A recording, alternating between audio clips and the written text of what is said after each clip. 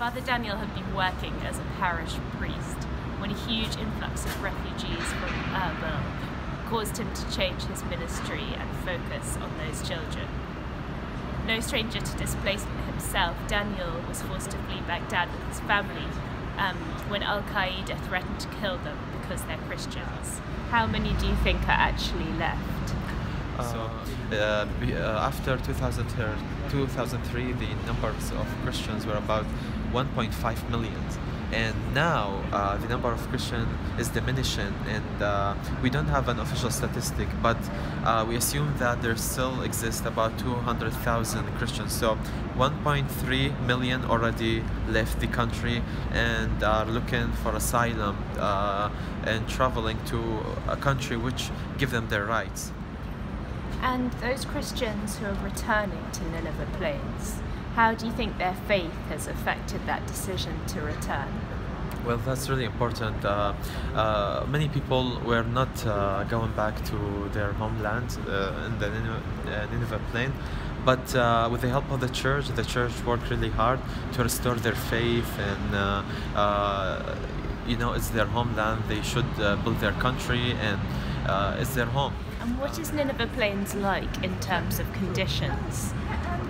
We can say it's almost destroyed because when ISIS invaded Nineveh Plain, they used to burn all the churches and all the houses and all the shops, so it's almost destroyed. So now we're trying, with the help of so many organizations around the world, with the Western governments and also the central government of Iraq, to rebuild everything, but it's still very expensive, and we think that the whole cost of the rebuilding the Nineveh Plain will cost more than $1 billion.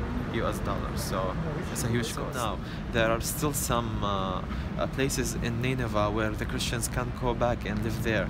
There's still there's no trust between the Christians and their neighbors, because what happened is that when the Christians came or they flee to peaceful places, their neighbors start to steal their furniture and to control over their property.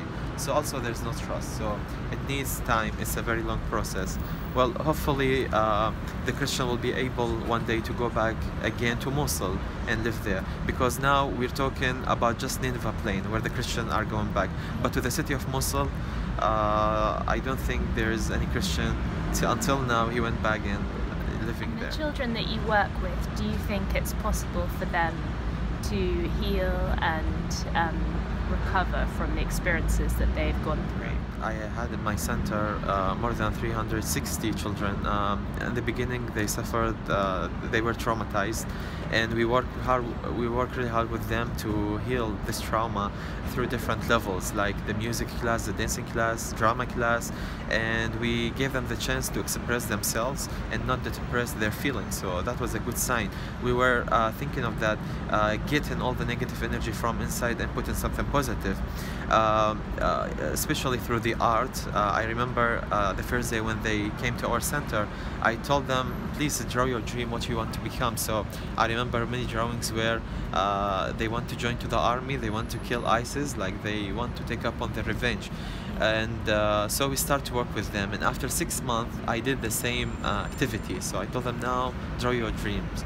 And I remember I saw doctors, engineers, nurses, teachers, yeah, and there was also some of them who wants to be pop stars, like Adele, like Britney, so it was something really nice. So that was a sign that the children already have recovered. For our children, I think they do have the resilience now.